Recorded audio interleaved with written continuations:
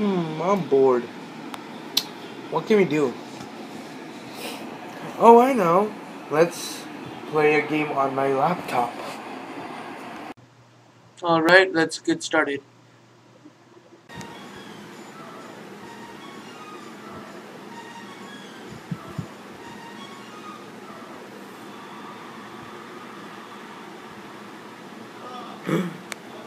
What is this? What's going on? Oh no, I broke my computer! What's up guys, Kanishka here with Devarak Tech, and today I'm going to show you how to fix your master boot record or MBR on your computer. So what it basically means is that if your master boot record is broken or corrupted, then you won't be able to start up your computer. You're going to have to use a recovery disk or reinstall your operating system. If you do not have your stuff backed up, that's not really fun. So let's get started and I'll show you how to do everything to get your computer back up and running. Step 1. You want to download Ubuntu and burn it onto a flash drive, CD, whatever you want. Alright guys, so the first thing you want to do is head over to ubuntu.com and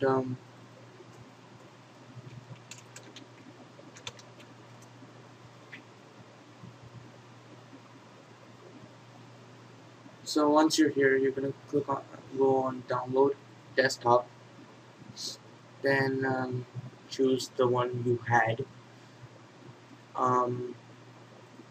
If the version you had is not here, you can find it somewhere else. So I had a 13.04 and it was a 32-bit machine.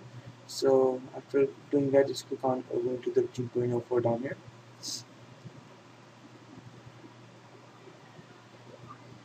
This will load up the donation page, but you don't have to necessarily do this. Just click on Not Now, take you to the download, and your download will start.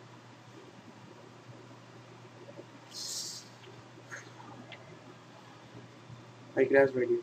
And you're gonna go ahead and start the download, and I'll be back once this is done. Alright guys, so once you have Ubuntu downloaded onto your computer, you're gonna get a .iso file that looks something like this. So next thing you want to do is grab a USB flash drive that's about 4 gigs. I have one right here.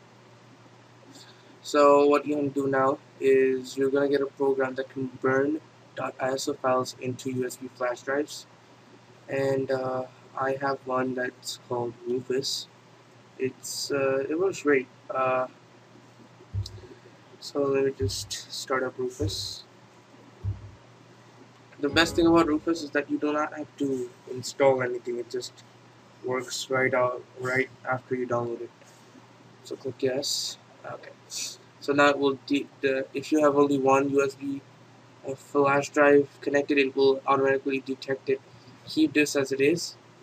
Keep this also as it is. Yeah. And here it says create a bootable disk using FreeDOS. You're gonna change that to ISO image. Then click on the little disk icon and choose the Ubuntu 13.04 desktop and click open.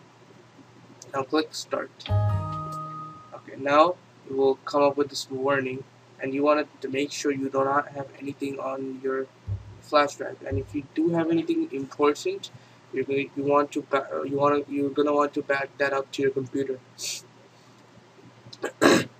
Okay, so now just click OK, and I'll be back when this is done. Alright, so now that we are done with this, you just go ahead and click close.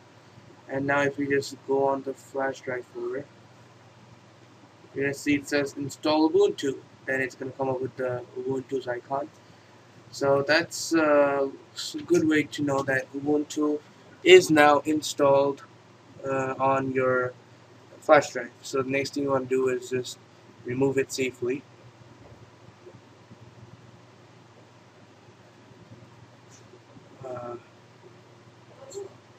Okay. Now we'll head over to the laptop and see what we have to do next. Alright, so now we're back on the laptop. Here I have the flash drive. So I'm just gonna go ahead and stick it in to one of the available USB ports, then start up the laptop and be ready. Keep my hand on the F12 button. When it boots up, press F12. That's gonna say preparing boot device list. So once you get here, it's gonna come up with this menu, and you're just gonna choose the USB. So it's the Kingston DT Mini Lite. Press enter, and now the Ubuntu start screen should come up for installing.